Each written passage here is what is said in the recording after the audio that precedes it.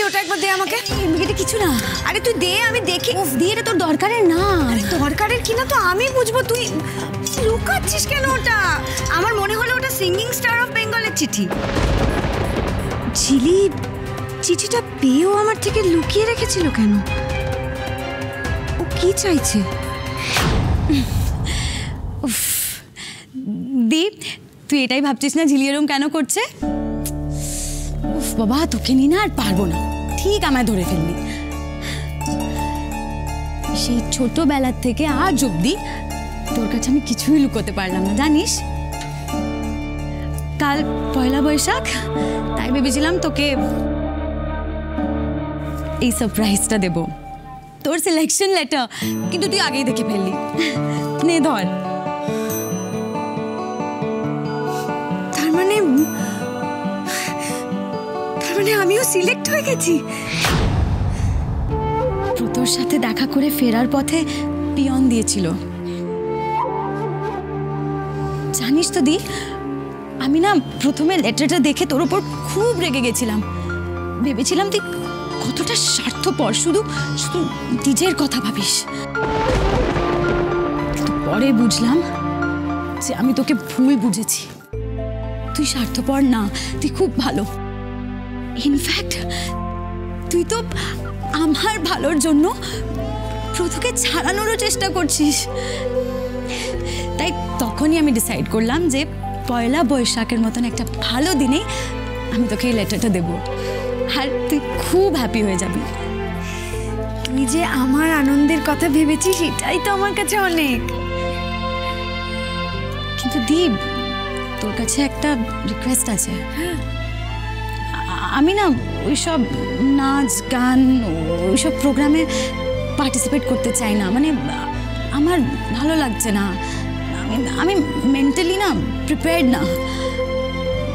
কি বলতো, আমি যতই চেষ্টা করছি সব ভুলে যাওয়ার, ততই পাস্টটা আমাকে আরো আঁকড়ে ধরছে। আমার না বারবার ব্রতর কথা মনে পড়ছে। দি, আমি হেরে গেছি। দি, আমি হেরে গেছি। না ঝিলি, তুই কেন এরকম আবার বলছিস? তুই তো আমাকে বললি যে তুই নতুন করে আবার শুরু করবি। হ্যাঁ দি, আমি বলেছিলাম, কিন্তু কিন্তু কে সুযোগ দেবে আমায়? সবাই তো আমাকে অপছন্দ করে। আমি খারাপ, আমি খুব খারাপ। কে বলেছে তুই খারাপ? আমার বোন একটুও খারাপ নয়। আমার বোন একদম যোগ্য একটা মেয়ে। শুনছিলি, তুই একটা কাজ কর তো, তুই ওই তোর মডেলিং ইনস্টিটিউটে ইমিডিয়েটলি যোগাযোগ কর। ওদের কাছে যদি কোনো সুযোগ থাকে, ওরা যদি আরেকটা সুযোগ দেয়, তুই আবার ওখান থেকেই নতুন করে শুরু কর। আর একটা কথা মনে রাখবি ছিলি, তুই আমার কাছে, দাদা ভাইয়ের কাছে, এই বাড়ির সবার কাছে তাদের প্রাণ। হ্যাঁ ঝিলি, সব ঠিক হয়ে যাবে, কাঁদিস না।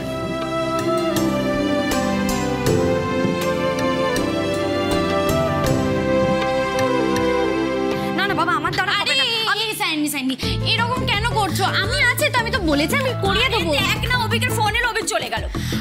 তাই তো।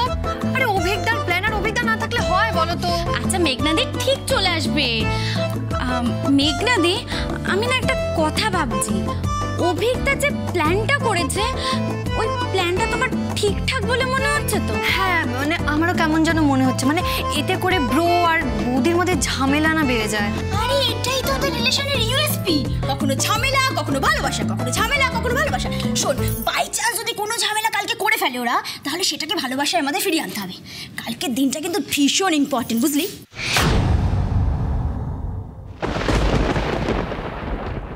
কি হলো বলো? আরে ভাবছিলাম কি, দেখ বাড়িতে তো বিপদের শেষ নেই, আর বিপদ তৈরি করারও লোকের অভাব নেই। তাই কে কোথায় কোথা থেকে শুনে নেবে, বুঝলি তো? তাই কালকে যেটা হবে কালকে হোক।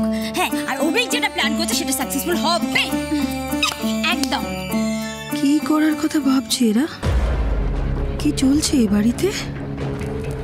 না না, রানা একদম ঠিক কথা বলেছে। এখন কদিন বাড়িতে থেকে এদের উপর আমাকে কড়া নজর রাখতে হবে। অসম্ভব, আমি পারবো না। আমি এই শেষের কবিতা মুখস্থ করে সবার সামনে পারফর্ম করতে পারবো না, ঠিক আছে? কি কি কঠিন শব্দ, আমি এর মধ্যে অর্ধেক লাইনে মানেই বুঝতে পারছি না।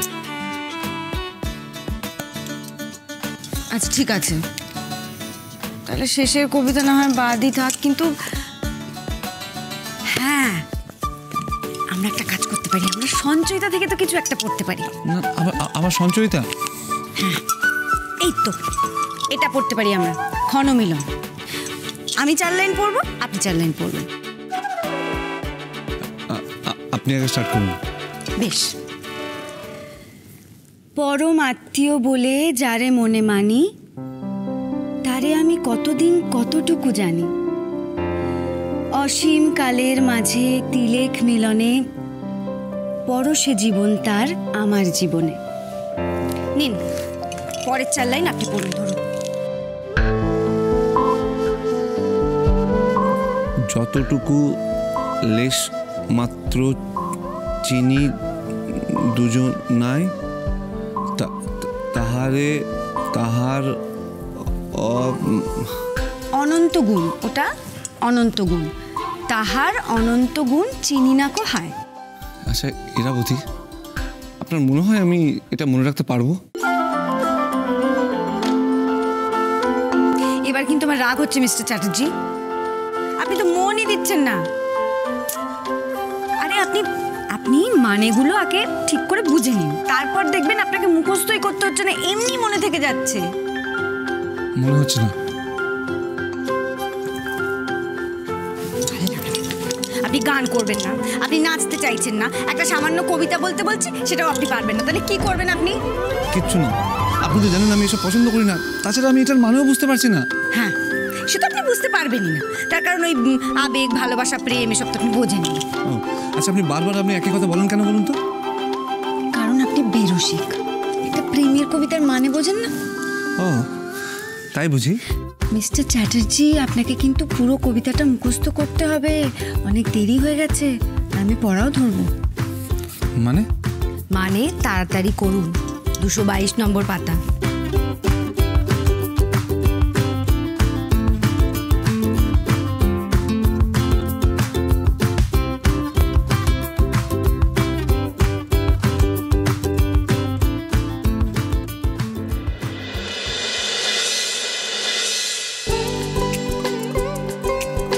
ইরাবতী, আপনি এই গানের শোটাতে সিলেক্ট হয়ে গেছেন। I am so happy Irabati. পরশুই audition, আর তারপর সেমিফাইনাল, তারপর ফাইনাল, তারপর আমার ওয়াইফ সেলিব্রিটি হয়ে যাবে, তাই তো? এটাই আমার বড্ড ভয়, জানেন তো। আচ্ছা যদি আমি সত্যি সত্যি কখনো খুব ব্যস্ত হয়ে যাই, আপনি তখনও এরকম ভাবে আমার পাশে থাকবেন, আমাকে বুঝবেন? তখন তো এর চাইতেও বেশি করে আপনার পাশে থাকবো। আমি আপনাকে ঘরের কাজকর্মে হেল্প করব, দরকার হলে আমি আপনার রান্না করতেও হেল্প করব। কি করবেন আপনি? রান্নায় আমায় হেল্প করবেন? 1 কাপ কফি বানিয়ে খেয়েছেন কখনো? খাইনি তো কি হয়েছে, শিখে নেবো। আপনি হাসছেন কেন? দেখুন একদম আন্ডার এস্টিমেট করবেন না। হ্যাঁ ছি ছি ছি, আমি আপনাকে আন্ডার এস্টিমেট করতে পারি? দেখুন, আপনি আমাকে কফি বানিয়ে খাওয়ান বা না খাওয়ান, এই যে আপনি বললেন আপনি আমাকে কফি বানিয়ে খাওয়াবেন, শিখবেন, আমাকে সাহায্য করবেন, এতেই আমি ধন্য হয়ে গেছি মহারাজ। ইরাবতী, ড্যাড যে ভুলটা করেছিল সেটা আমি করব না। আপনি যে স্বপ্ন দেখেছেন আমি তাতে বাধা দেব না। আমি খুব খুশি হয়েছি, খুব। আচ্ছা আপনি যে আমাকে এই আনন্দটা দিয়েছেন, তাই জন্য তো আপনাকে কিছু দেওয়া উচিত, তাই না? আপনি যে খুশি হয়েছেন এটাই আমার কাছে সব, আমার আর কিচ্ছু চাই না। না তা বললে হবে না। আমি যখন ঠিক করেছি তখন, আচ্ছা ঠিক আছে, কাল নতুন বছরে আমার তরফ থেকে আপনার জন্য একটা সারপ্রাইজ থাকবে, ওকে?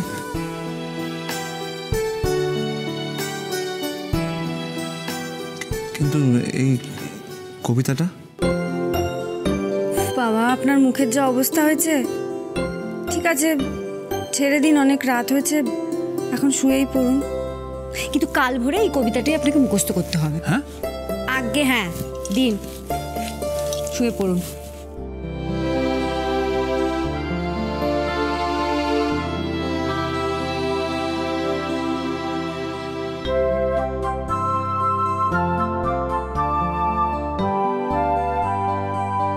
আমার সামনে এখন দুটো বড় কাজ মিস্টার চ্যাটার্জি।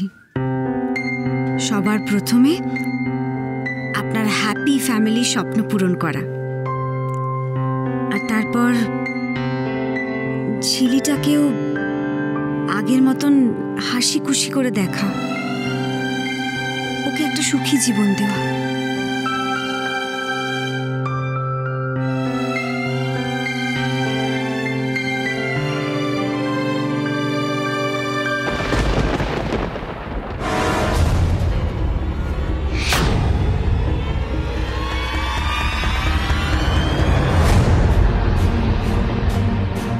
একটা ছায়া মনে হলো, কেউ কি ছিল ওখানে?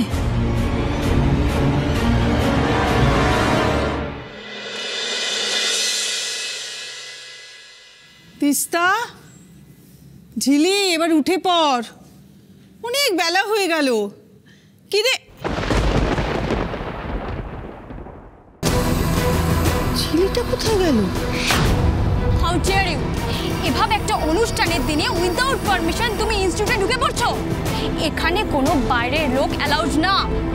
ম্যাম, আমি বাইরের লোক না, আমি ছিলাম এখানকার স্টুডেন্ট, মানে ছিলাম। আপনি আমাকে চিনতে পারছেন না?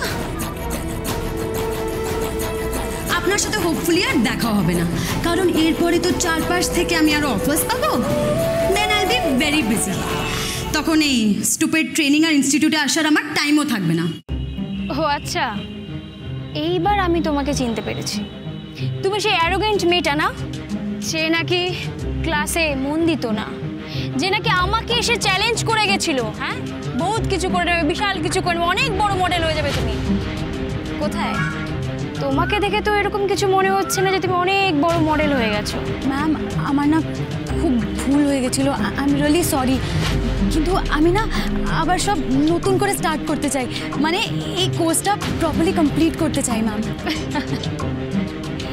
তোমার কোর্সের টাইম তো অলরেডি ওভার ছিলাম, 6টা মাস হয়ে গেছে। আর তোমার সাথে যারা ছিল তারা এখন ডিপ্লোমা 3 কমপ্লিট করে ফেলেছে, আর ওরা এখন মার্কেট ইন্টার্নশিপ করছে। আর তার মধ্যে কেউ কেউ অনেক বড় মডেলও হয়ে গেছে। তোমার ফ্রেন্ড টিনা, ও এখন কলকাতার টপ মডেল। ওই দেখো,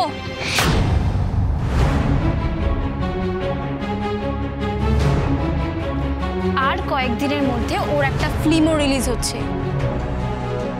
এত কিছু হয়ে গেল, তারপরে এখন তুমি এসে বলছো তুমি নাকি কোর্স কমপ্লিট করবে। নিজের দিকে একবার তাকিয়ে দেখেছো কিরকম বেহেনজি টাইপ দেখতে হয়ে গেছো? ওভার কনফিডেন্সের ফলটা সবসময় খারাপই হয়। প্রমাণ হয়ে গেল তো, আমি যেটা বলেছিলাম সেটা ঠিকই বলেছিলাম। You R a big zero ছিলাম, you R a big zero. এই, তোমরা ভেতরে চলো।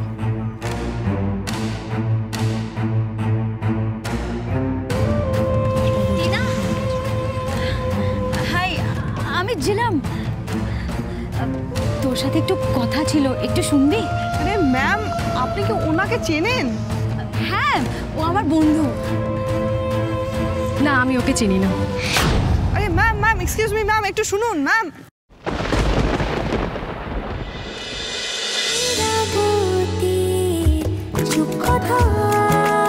চলো চলো চলো চলো পাল্টাই।